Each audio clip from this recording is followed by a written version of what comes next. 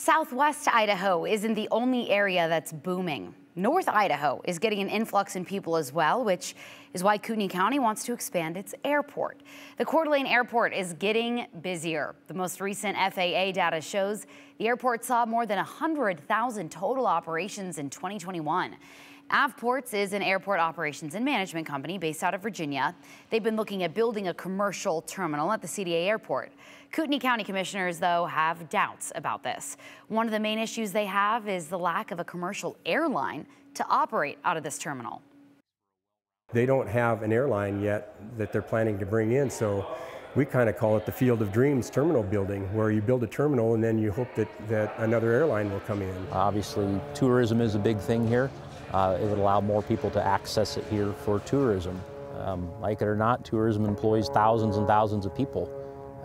So I think it's important for those people to be able to access it. Yeah, differing viewpoints there. Plans did hit a snag in late December. That's when Kootenai County Board of Commissioners put their decision about the proposed development and the lease on hold.